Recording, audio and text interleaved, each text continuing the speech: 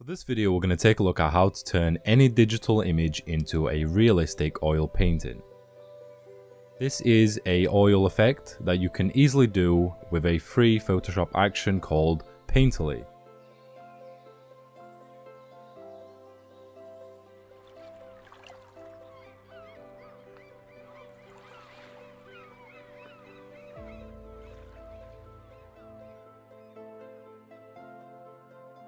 What you want to do first of all is scroll down on this video and look in the description. There'll be a link to this webpage right here. Once you get to this webpage here, you'll see some information about it and how to use it. You'll see some before and after pictures. But if you keep scrolling down, you'll see a download link right here. It will say download Painterly Photoshop action. You want to pretty much click on this and this will open up a new page to Dropbox. Once you get to this page, you want to go to where it says sign in, and next to that you want to click on the down arrow and click on direct download. And you pretty much want to download it onto your computer. You want to press OK. And you want to copy and paste it into a folder that you know where it is. So I'm going to paste it into here. I'm going to close this one down. And then what you want to do is you want to right click on it and extract here. This will give you two different folders. So if you're on a Mac, you will use the Mac OS folder, which is right here. You'll be using this one. Or if you're on Windows, you'll be using this one right here. So I'll be using this one. Now that you've got it installed on your computer and you have a folder, what you want to do is you want to open up Photoshop and you want to just create yourself a new project. It doesn't matter what height or width or anything like that. You just want to get yourself to this screen right here. The next thing that we need to do is we need to open up 3 different tabs to open up the brushes, the action, and the patterns.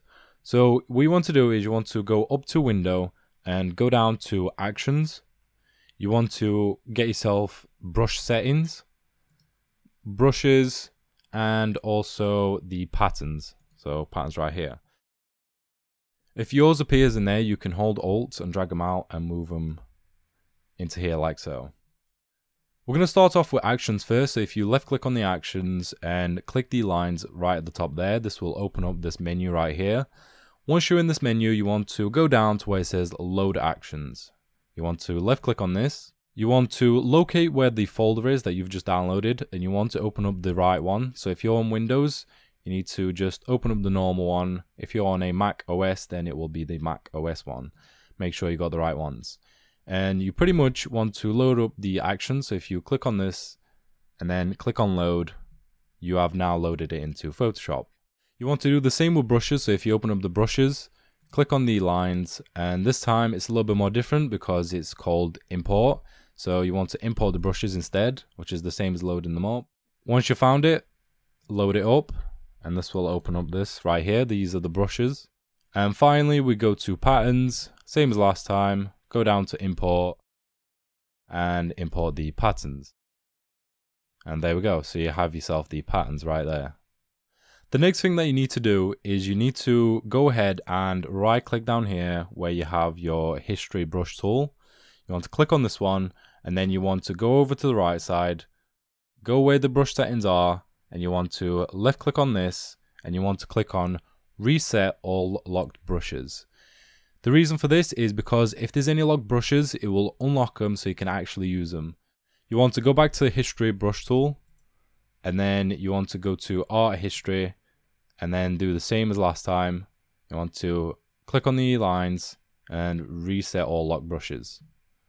And you can close this down. If you don't do this, it won't let you use any of the brushes, so you won't be able to customize your oil painting effect and brushes. So now that you've done all that, you have it imported into Photoshop. The next thing to do is you want to get yourself the image. With this action, you need to make sure that it's no bigger than 5,000 pixels. And you also want to make sure it's not too small, so it's got to be in between. You want to left click and import this into Photoshop. So you want to drag it into a separate new tab, which is right here at the top. And we can close the other one down because we don't really need it anymore. So you can close it down. If you wanted to, you can also downscale your image. So if you go to image and then go down to image size, you can change the height and width in here.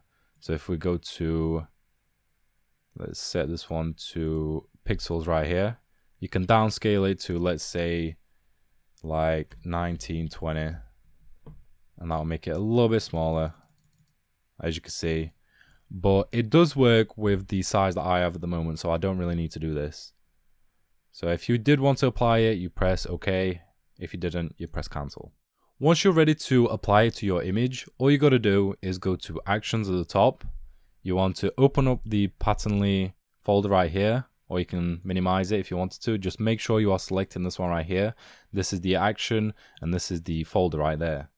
All you got to do is go down at the bottom and then click on this button right here which says Play Selection. Once you press that button, it will pretty much start doing its job. It will come up with this message right here saying render complete, and then all you got to do is press continue. And you will see over to the right side where your layers are, it is neatly put everything in folders. So now we can pretty much close this down or minimize it. Now what I did with my image is the eyes, I made it so they are a little bit more detailed. You want to get yourself the normal brush tool. You want to go into the options, keep it on a little bit bigger size, let's say about 200 pixels, somewhere around there. And then you want to make sure that it's on a standard, soft, rounded brush. Then you want to hold Alt on your keyboard, zoom into the image. And then where it says Reversal Detail, you want to click on the masked layer. So you want to click on the mask, not the image, this one right here. Get yourself a white color, and then press OK. And you could start to slowly reveal the original image behind it. So you can also make the brush size a little bit smaller and apply it to the areas you want to preserve the details, or you want to keep the details nice and sharp. Gonna do it there as well. I also did it to the ears as well, a little bit.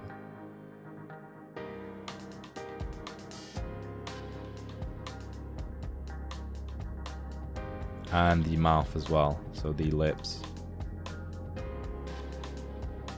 If you want to re-add it back on, all you got to do is swap over the colors, so you can press X on your keyboard and this will swap over to a black, and then this will pretty much add it back onto it.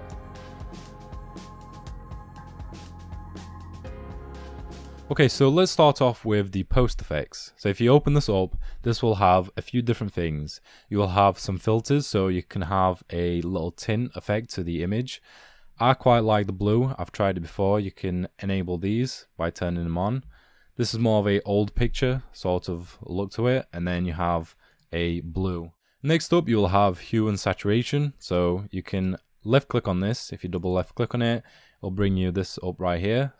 We can add a bit more saturation, but not too much, just a little bit, and then close this down. We have the levels as well, so you can left click on them and then just adjust it slightly just to make the lighting a little bit better. So I did notice if you do play about with this, you can get some really nice results. It makes things stand out a little bit more. For example, if we just keep on playing about with this, we can get a nice little dark color. Like so. I'm quite happy with that. I'm also going to go back to the reveal details, and I'm also going to bring back the arms as well a little bit, just slightly, like so. If I just undo a little bit, just do the top bit. So any little details that you want to reserve and keep, you can just pretty much go over them using this layer right here. This one will pretty much give you a spotlight, so if you wanted to, I can make the light be at 90 degrees, so it's directly up and it's darker at the bottom. Then I press OK. I'm going to minimize this and then move on to the next one. So you have borders. The borders, you can pretty much play about with them. You have the finished border, so this is this one right here.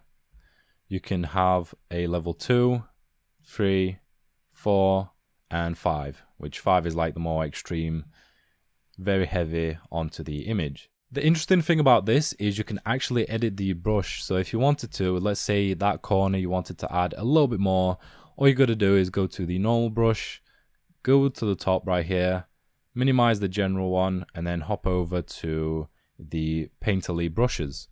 You can get yourself a manual brush, so number 1, and as you can see, that is like pretty much the same.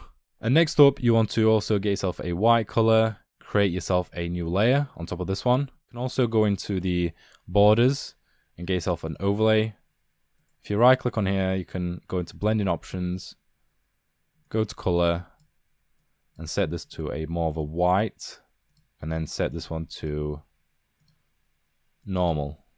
And there we go, that's nice white color. So now if we went to layer 1, we could start to apply it onto here like so. And as you can see, it randomizes which direction it will paint.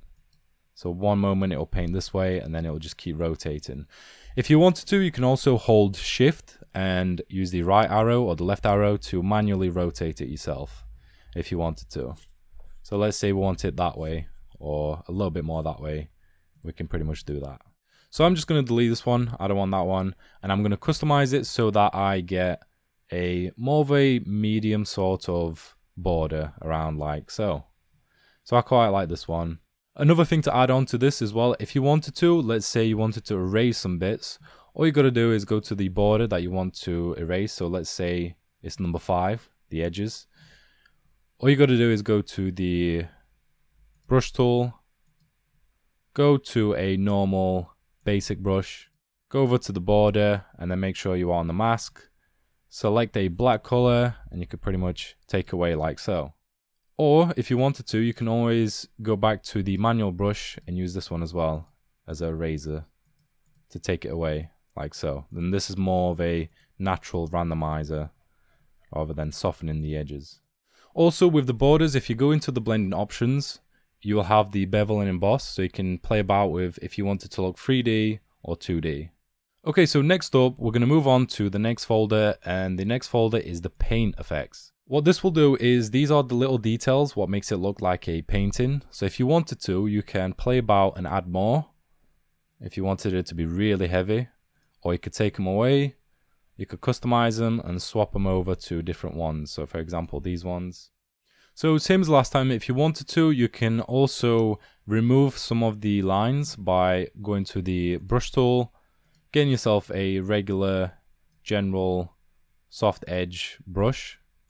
So we're going to get a soft rounded one, make it a little bit smaller with the square bracket on your keyboard, and then go over to the mask, get yourself a black color. So it's always the opposite, it's either black or white, but since it's white, that means it's going to appear, and then black will take it away. So as you can see, if we remove this bit here or remove that bit, it'll take it away. And there we go, you can pretty much keep on removing the lines that you don't want. So for example, we can remove some of these ones around here and some of these as well.